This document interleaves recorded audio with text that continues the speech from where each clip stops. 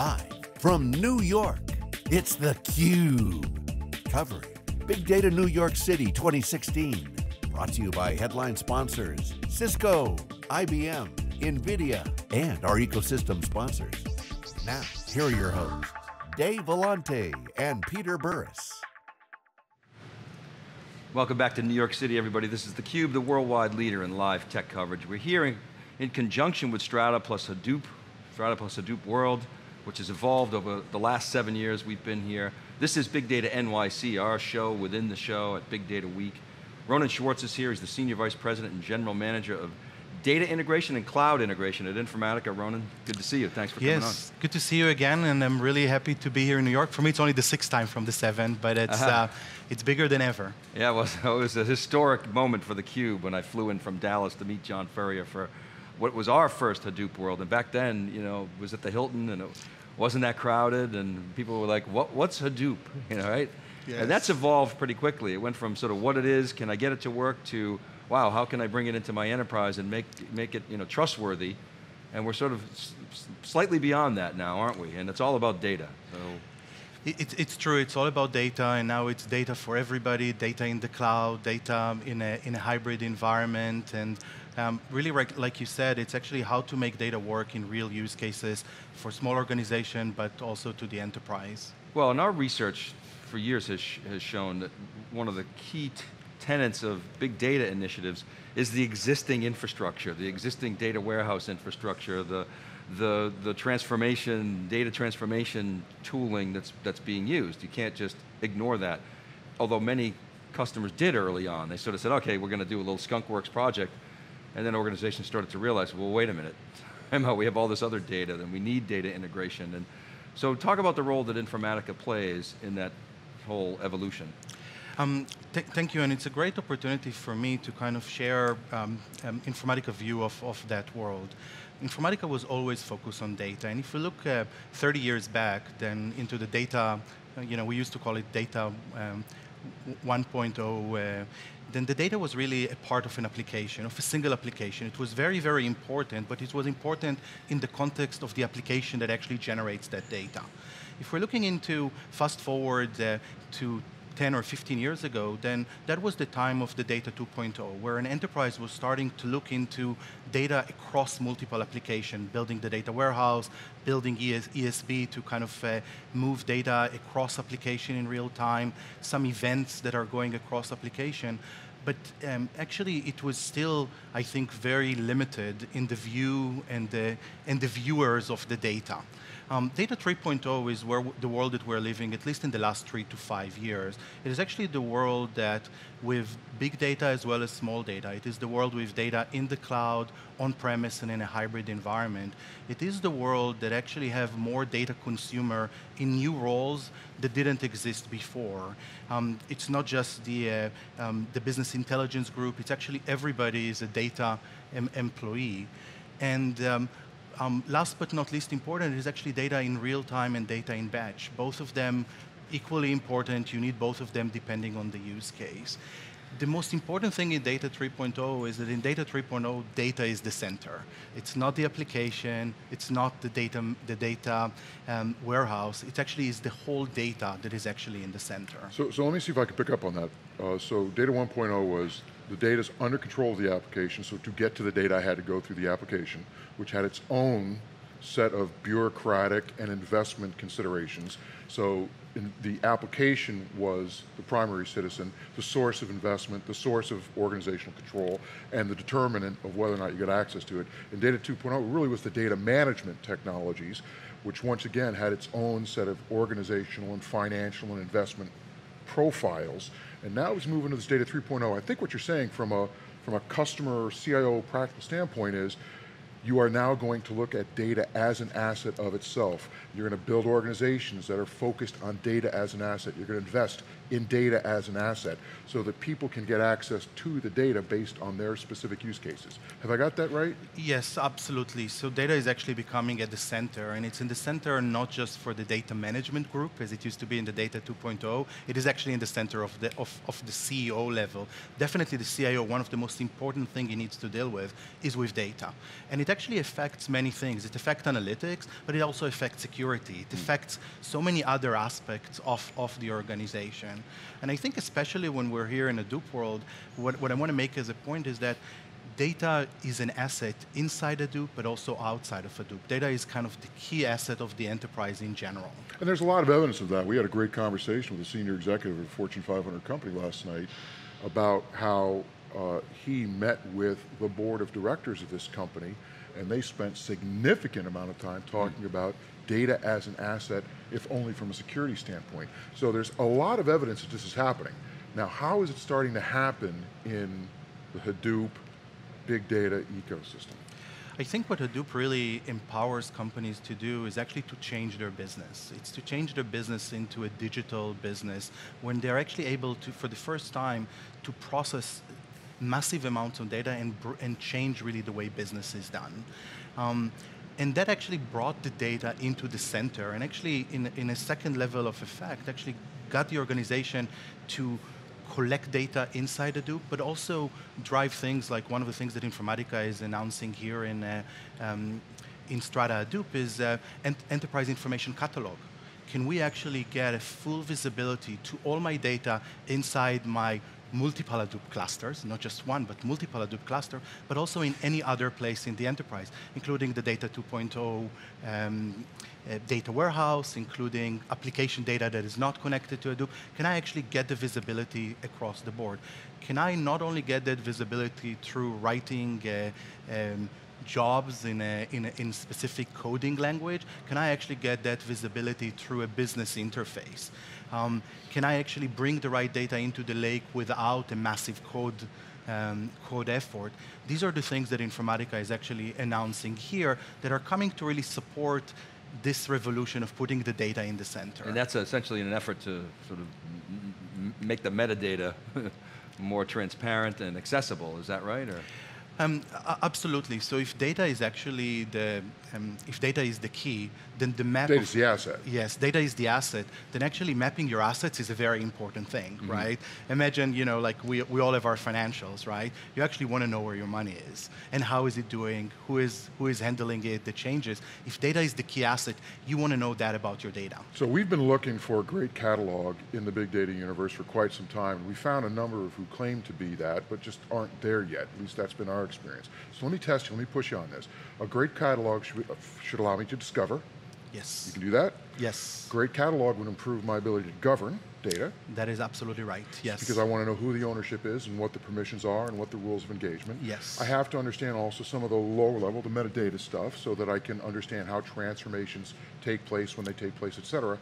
What about, going back to this notion of data as an asset, I can actually start building a data portfolio management system.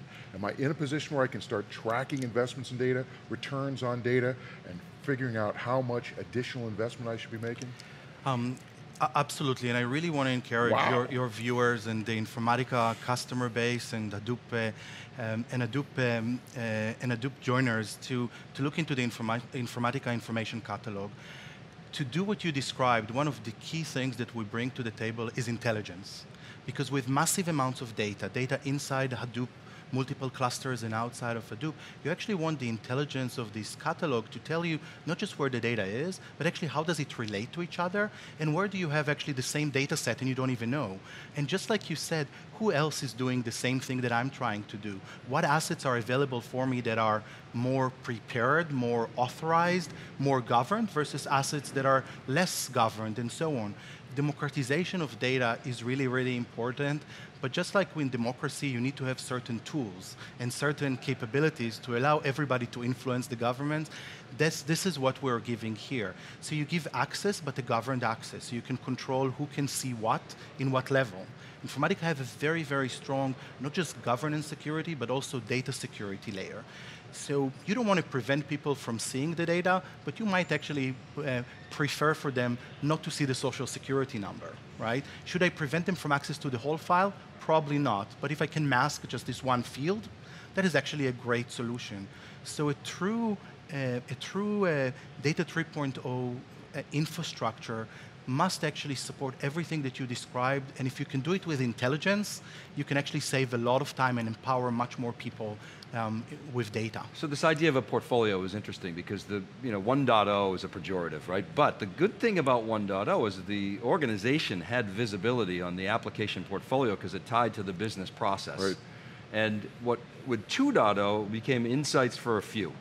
And it was sort of, okay, it's over here and it's slow and we get that. But and only very specific insights. You have to look at, you looked into the data in a very specific lenses that somebody else defined for you. I think David means that the insights into the value of the data through a few people had it. That's right. Some power analysts that you had to go through that were the bottleneck. And the promise of big data is, as you pointed out, it's much more ubiquitous across the organization. And so I hadn't really thought about thinking about data as a portfolio. I don't know why I hadn't thought about that. It's a pretty obvious thing to do, but the chief data officer presumably is responsible for that notion of a portfolio, where to invest, how to evolve that portfolio and support the monetization of the business, not necessarily the monetization of the data. So, and that's a mistake that a lot of people made early on in big data. Said, okay, how are we going to make money off selling the data? Right. And the thing that organizations realize is, well, wait a minute, we understand how we make money. There's lots of ways to make money. How can data support that? If I could, just because you can copy data easily does not mean that you should look at data's fungibility as something you can use externally. Because there's a lot of circumstances where you don't want to give up that data. And I know there's a lot of arguments about this and whatnot, but having clear understanding about how data in context generates value for your business is crucial to doing a good job of this. And we need strong tools that are capable of expressing those insights about how data should be governed directly into the governing process of data. Yeah, and if you didn't trademark already data portfolio, I think it's a very, very strong trademark that you should do. And in that context, and just connecting it to the data management tools, if you look into data as a portfolio and you look at data as an asset, then how do you actually make this asset better? How do you make this asset bigger? Should be one of the top concerns or top focus of the CIO, and Informatica is... If not the top focus. Yes, yes. I was trying to be kind of very, very generous. I actually think the CIO? Of the CEO as well. I kind of agree because as you shift the CDO, this gets into an interesting organizational discussion because we used to think that the CIO's job was really to manage that data as an asset or a liability. It started out as a chief information officer for a reason. But in many respects, the CIO was never able to do that because he or she was having to just keep the infrastructure lights on. And so then this CDO role emerges. There's a lot of discussion about who sort of owns that. And the more, well, certainly in financial services, healthcare, and government, it's the chief data officer increasingly. Would you agree with that? I think that the chief data officer was, as a role, was created because of the growing importance of data and because of the CIO with his broad responsibility could not actually give enough focus to the data part of it. But I think today, as data is is probably the most important asset that exists in the organization. It is the CIO that should care about it. He have the CDO to help him in doing that. I also think that in many businesses, and some of the businesses that are not just created yesterday, but also businesses that exist for a long time, the data is actually becoming the business. And as data is becoming the business, it's actually the problem of the CEO, not just the CIO. Yeah. So as a former CIO, would you be, I hate to say it, but it's a land grab for the data, who owns the data. I mean, it's going to really fund, if you believe that data is the future and thinking about data as a portfolio, then if I'm the CIO, I might want to stake out some turf. Oh, no question, but, well, here's how I would put it. That in a period of turbulence and significant transformation, a couple things happen. First off, the business steps back and says, what are we not doing a good enough job governing from an asset standpoint? Oh, data. Well, we need to put someone in charge of establishing the policy, the rules, the organizational approaches, the governance models for how we think about shared claims on that asset. So it's perfectly natural that a lot of businesses would say that's important. If they want to associate a particular chief with that, like a CDO, fine. But we'll go through this process and it would all come back together in some form. The other thing that happens, and here's where my bigger concern is that there's a marketing strategy practice in the tech industry, of course not Informatica, but there's a marketing practice in the tech industry that you don't want to have to sell to large communities. It's a very complex sale. You want to collapse it down to the individual that you can sell to. So the tech community from a marketing standpoint has always created that single buyer and tried to get people to invest in that notion of a chief something or other. A DBA, a Cisco certified engineer. A storage manager, whatever it was. And so there's some of that going on too. Let's create our buyer. But the bottom line is, if data is going to be acknowledged as an asset, not the only asset, but is acknowledged as an asset, yes, then we have to up our game in how we price, value, govern, and invest in data. I totally agree, and I think how to make data better, how to make data governed so that you're actually getting better results is going to increase the value of the data for a specific company. And what you're seeing is actually a whole new businesses being generated based on data. And you know, like one of my favorite example, a speaker that was with me in Informatica world, coming from a company named JLL. JLL is a more than 200 years company focused on commercial real estate, right? And they're able to change their business from person-to-person renting of commercial real estate into a full mobile, real-time experience, all based on data. To deliver something like that, you suddenly need to collect every angle that is available within the facility that you're renting.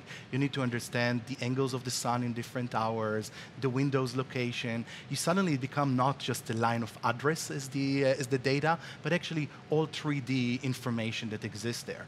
And if you want actually to allow somebody to be in one place and at the same time look into his iPad and look into a different asset and say, which one is better, so they can make a faster decision while he's still closer to you as the seller, you have to actually base your business on data.